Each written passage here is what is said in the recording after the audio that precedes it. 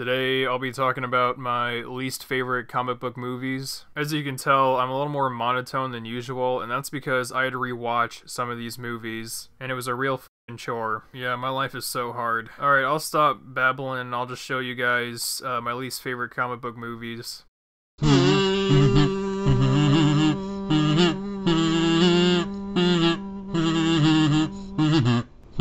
At number 10, I have Spawn. Now, Spawn isn't a terrible movie. It's still bad, but it's not completely horrible. To be completely honest, the only reason this movie is on the list is because it's incredibly disappointing. Spawn is one of my favorite comic book characters, and they just butchered him like a dirty animal. I mean, there are some good things, like, I really like the makeup, and the character designs are really good, except for, shriveled up Trevor Noah looking turd devil. And by shit, I mean it literally. He looks like a f***ing turd. Spawn is honestly a lot like The Walking Dead. Great practical effects, but horrible special effects. What I cannot understand till this day is why did they not go balls out in the action? If you're gonna have terrible characters in a plot, at least give me something fun to watch. You know, like Venom. And that movie was PG-13, yet it still felt more gruesome and violent than this bland movie. 4 out of 10. The only reason why this movie has any points is because of the practical effects.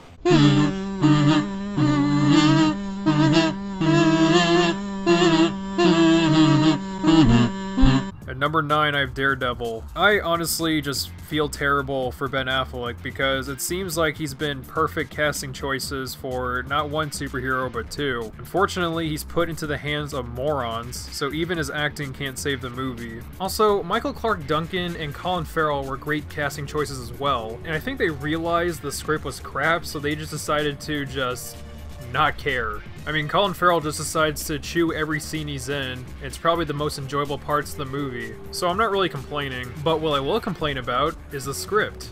It is god-awful. I nearly puked when someone had a speaking role. Give Spawn some credit, at least the dialogue was tolerable. Daredevil also has some of the worst choreographed fight scenes I've ever seen. When Matt and Electric Nachos are fighting in the park, I was cringing the whole time. I mean, everyone just moves like a f***ing turtle in the fight scenes. It just looks awful. The Daredevil costume looks fine, I guess, but Jennifer Garner looks like a moron in that outfit. Also, she can't act for shit. But I think the worst thing about this movie is how edgy it wants to be. They try to come up with all this, like, dark toned symbolism, and it comes out like a deflating balloon. There's one scene with the cameraman zooming into the Virgin Mary's eyes, and she's crying, and they hold that position there for like 10 seconds straight. Like, what is this supposed to symbolize for this stupid-ass movie? That God's sad? Yeah, I'd be sad too if I knew this abomination was real, and I had taken part into the creation of this film. 4 out of 10. This movie made God cry.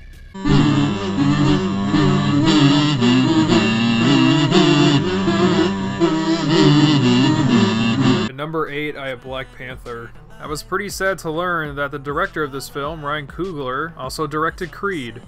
And I like Creed, so damn it. Alright, I've already made like 2 full videos on this movie, so I'll keep it brief. Alright, some positives about this movie. T'Challa is by far the strongest character in the film. The choreography is really good when there's actual people on the set. Some of the acting is good, and I like the costume designs. And the negatives. Any character who isn't named T'Challa is either bland or annoying. Terrible special effects. Killmonger's motives are all over the place. I don't like black people very much, and there were a lot of them in this movie. None of the jokes were funny, and the movie was just overall poorly executed, which is a damn shame because I really wanted to like this film. If you guys want my full opinion, check out Why I Don't Like Black People Because I'm Racist. It's on my channel. 3.5 out of 10, not enough white people.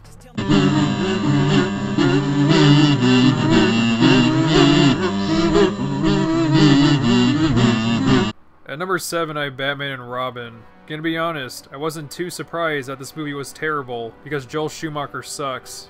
But what did surprise me was that Uma Thurman was in the movie. What the hell is she doing in this piece of shit? It was like seeing Abe Vigoda in Good Burger. I'm guessing these talented actors are in these type of movies because they gotta eat. I'm guessing times are really tough. Somehow Uma Thurman is really bad in this movie, but Arnold Schwarzenegger is still the worst part. Which isn't really a shocker because he's a horrible actor himself. If I'm gonna be honest, I think George Clooney was the only one who gave a decent performance. And I honestly thought he was a pretty good Bruce Wayne.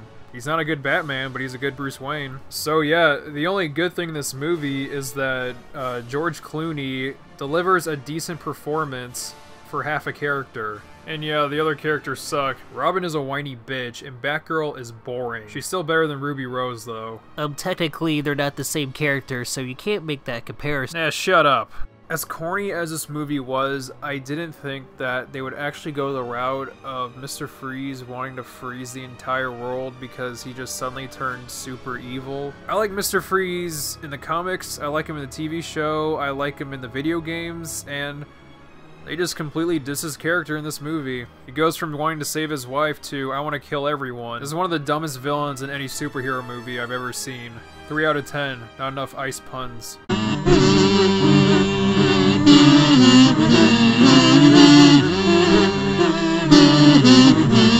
At number 6, I have Superman, Quest for Peace.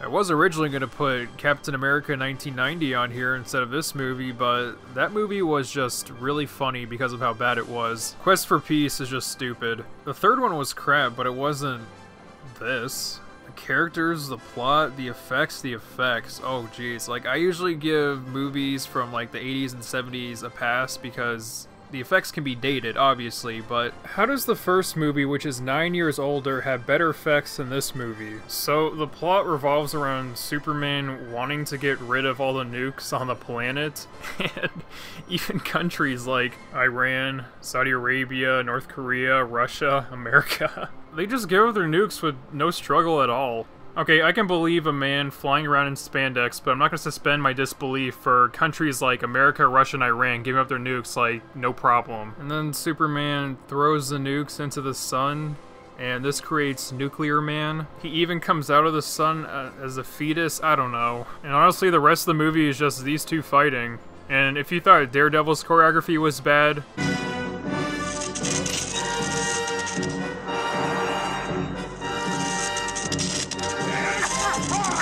3 out of 10. Man of Steel doesn't look that bad right now.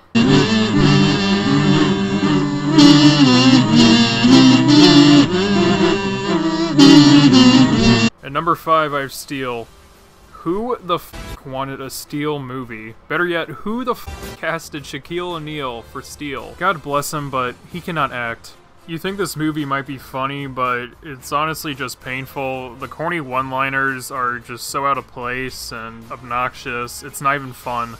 Part of the reason for this is because Steel is one of the most unimpressive superhero I've ever seen. He's literally a punchline and a joke in his own movie.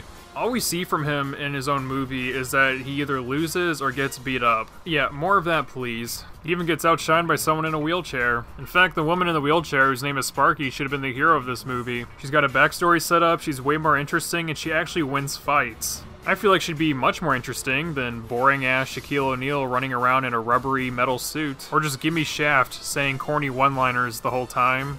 Yeah, Shaft is in this movie. And it really pains me seeing him bring himself to a new low. Oh yeah, and this movie has a side kid character, because those always work so great in superhero movies. Let's get ready to rumble! Ugh. 2.5 out of 10. Not even Shaft could save this movie.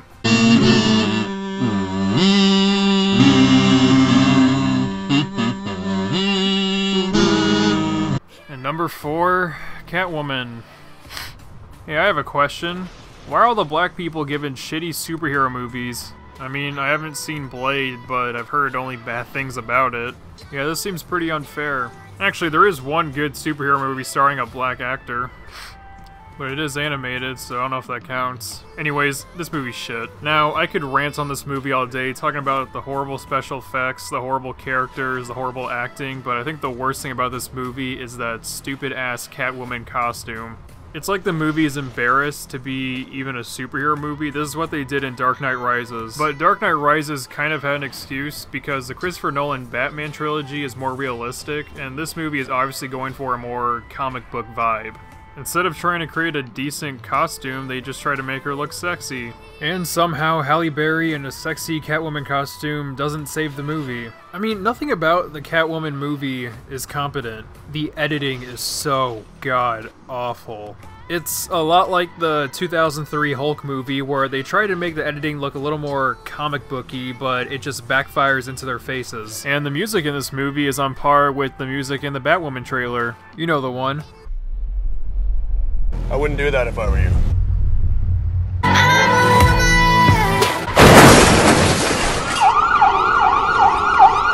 .5 out of 10. I don't even have a joke for this one.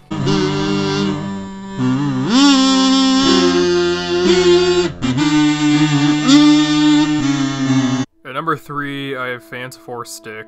This movie is boring. I was nauseated about how bored I was. The plot is stupid as hell, so these guys hire high schoolers to work on some high-tech super experiment. We don't get to see them train or a montage of them training, we just see them doing boring shit either for themselves or the government. Once again, Dr. Doom is screwed up as a character again. There have been 4 Fantastic Four movies, and they screw it up every single time. Dr. Doom is a complex character, and they make him into some mustache-twirling villain in every single one of these movies. The fight scenes are short and boring. First time viewing this movie, I fell asleep. Yet a superhero movie made me sleep. How does that even happen? And then when I woke up, I was pretty pissed off because now I had to rewind the movie and watch it all over again. And because of this film, we'll probably never get another Fantastic Four movie for a while, because the audience is sick of seeing them, and I'm kind of sick of it as well. That's why it was crucial for this movie to work, and it did the complete opposite of that. I would carry on and talk about this movie, but honestly, it's such a forgettable movie, I can't recall most of the moments in this film. 2 out of 10, it made me sleep.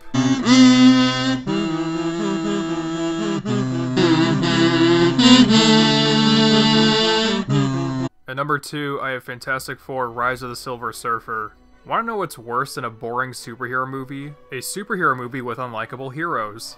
Everyone in this movie is a asshole. Especially Invisible Girl, who was more concerned about her wedding than people losing their lives. Yeah, that's a real likable trait. And then you got Mr. Fantastic, who was egging her on by saying, you know what, all these disasters around the world might destroy the entire planet, but we got a wedding to do. Like, do these morons not understand that there might not be a wedding because the world is ending? How could a scientist be this stupid? Alright, let's talk about the Silver Surfer. I liked him a lot at first, but they just ruined his character at the end. I mean, this guy has helped slaughter multiple planets, but it took one woman to make him change his mind. And he only met this woman like 5 minutes ago. Yeah, okay. And the master of Silver Surfer is Galactus. That's right, guys, Galactus made it on the big screen. Actually, if I'm gonna be more precise, it's actually Galactus's asshole. Yep, Galactus in this movie is a giant gaping black hole that sucks in planets. Probably the most disappointing thing I've ever seen in a superhero movie. I mean, his appearance alone could have saved the movie. I'm being dead serious. Having a Galactus in space would be worth this piece of shit movie. But nope, they couldn't even give us that. 1.5 out of 10, I'm in physical pain.